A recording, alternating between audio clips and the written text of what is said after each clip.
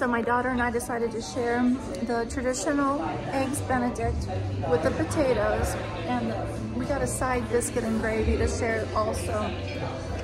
I can vouch, everything is so amazingly good. The potatoes, oh, they're crispy but soft in the middle, and the eggs Benedict, so light and fluffy, like the hollandaise has a little bit of a lemon taste, but not overwhelmingly so.